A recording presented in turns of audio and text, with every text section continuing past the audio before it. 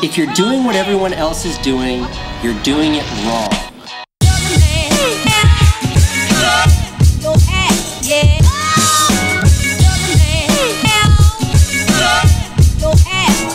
One of the best to ever do it.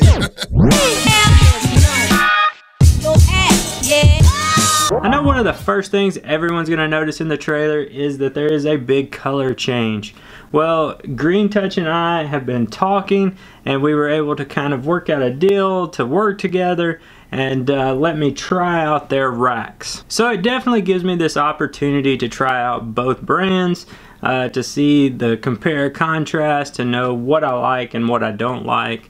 One thing, you guys know that like my favorite color is green. That's why all my shirts are green. So I am really excited about the color. I like the green color. I like the way they look in the trailer. I'm excited about that. I love the organization. So enough on that subject. Just know that I'm going to be running the Green Touch racks this year. As we go through the year, as I use them a little more, I'll let you know what I think of them. I don't really want to give an opinion right now on the trimmer racks. I can definitely already give you my opinion on the blower racks. These Green Touch blower racks, they are the way to go. These things are awesome. They're really tight against the wall. They're really convenient. I really like them. I already know I like the Green Touch blower racks way better than the Equipment Defender blower racks. The trimmer racks, I'm still not sure on. I just got these in here, just got them all set up. So I'm gonna run these for a while, and then I'll kind of talk about the things that I do or don't like, if there is anything that I don't like. So enough on that. Let's just kind of go through the equipment, and I'll talk about what I'm going to be utilizing this year, and what equipment and where it's going to be in the trailer. So this first piece of equipment is the ECHO PB-770T. This is an edger. It does have the curved shaft. The shaft is a little short, but it definitely gets the job done. This is ECHO's SRM 2620 weed eater. I've been using this for a couple years now. This thing has been great. I really like the power that it has, and of course, you know me, I'm using these Edge Pros. Works great with that also. This is the Shindawa T235. This is the same weed eater that I've been using for several years now. I think at this point this weed eater is probably in the 5 to 6 year old range. Still starts, still runs.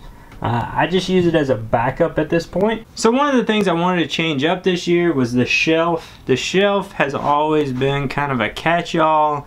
It gets really disorganized up there. So I kind of wanted to get a little more organized in the trailer. I always kept things like tools, spare oil, spare parts, really anything I had, gloves, all this kind of stuff would just end up piled up on that shelf. Drove me nuts because I had to just dig through the shelf to find anything.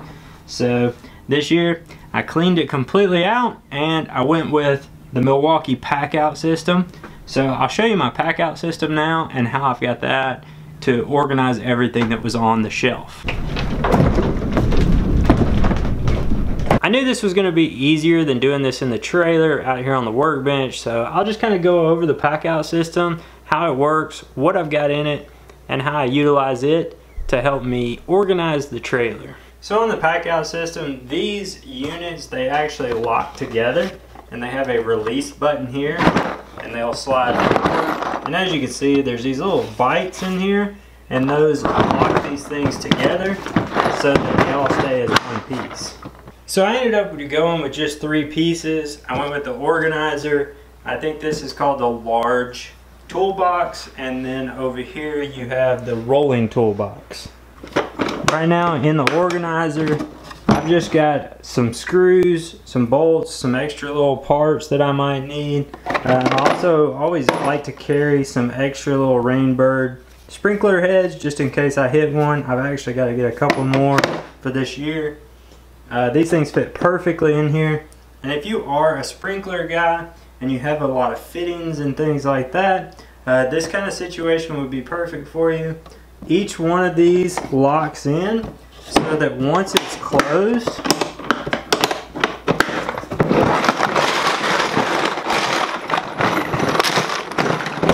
really do whatever you want. And everything stays in its place. Now for the large toolbox, it does have a big handle on the top that you can carry it with. It does have a handle on the side. Now this one doesn't quite work the same way on the inside. If you do grab it by the side, all this stuff's going to kind of shift around on you. But I like to carry just a few screwdrivers, some wrenches, some sockets, and then underneath, hammers, a couple other little random tools, kind of just a few things that I might need out on the job site, or if a mower goes down on me, I have an issue, something like that. I like to have a few tools with me to work on that on the spot. Before, I just had them all up on that shelf and they would get disorganized. I couldn't find anything. So this got them all into one place and got it really organized.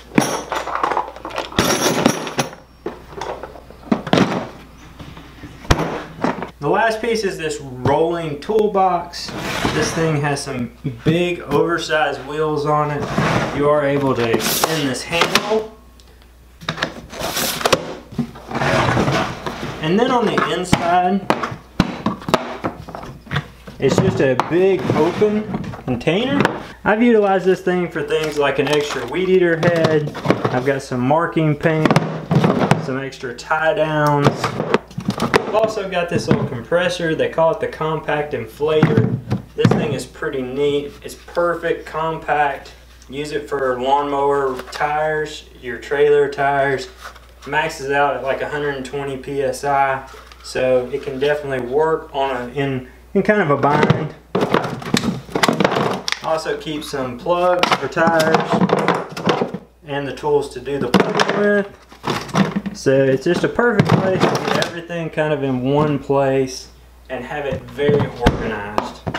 So now on with the rest of the trailer. On this side, I went with all of my blowers. I wanted to get those all in one place. So I did 2 of these Green Touch blower racks. And then down here, I did put in this little cage that holds this hand blower. It does keep it up and out of the way so that the mowers can still get in here.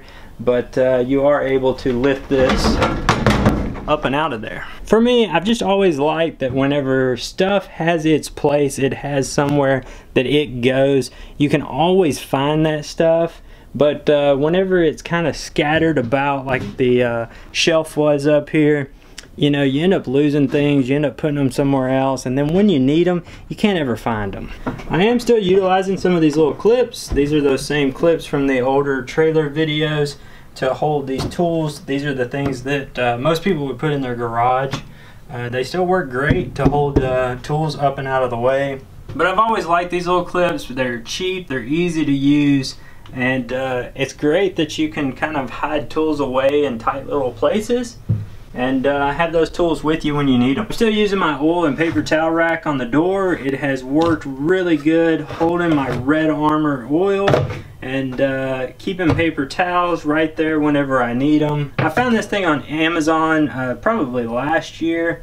Put it in here, mounted it on the door, because typically whenever I'm getting gas, I open this door to get the gas cans, and it was nice to have the oil right there next to you whenever you were getting gas. I'm still running this 30-inch Toro push mower. This thing has lasted 2 seasons now, going into the 3rd season. I have really enjoyed it. Now, I don't push mow a whole lot, but whenever I do, I like having the biggest push mower I can have to utilize in those backyards. I still pretty much just pile all my gas cans kind of in one spot right here. This is like right in front of the 52 whenever it's pulled in here. This is still something that I can't stand, that is disorganized, but I really do not have room in this trailer for the gas can racks. I'm going to be running these SCAG V-Rides again this year. The 36 is now probably, I guess, 4 to 5 years old. This will be my 4th season with the 36-inch V-Ride, and I'm going into my 3rd season with the 52-inch V-Ride. As you can see on these V-Rides, I'm also running grass flaps on them. I absolutely stand behind these grass flaps. I love these grass flaps being able to control the flap with your foot is absolutely wonderful. These V-Rides have been holding up great over the years. I've had a few issues with the 52. They've all been carburetor issues or safety switch issues. They were all covered under the warranty that I had on that 52, so it didn't cost me anything out of pocket to get those fixed. So there it is, guys. That is the trailer setup for 2018. As you can see, some things changed, some things stayed the same, but in all, it's all just great equipment that I can go out, I can make money with, and it's all about paying your bills, living your life, making the money, building your business. Whether you have a ton of equipment, a little bit of equipment, you know, you can get out there, you can start your own business, you can be your own boss, and make a lot of money out there. As always, guys, I really appreciate you watching all my videos. I appreciate all the comments. If you have any questions, leave them down below and I will get back to you and I will answer it the best that I can.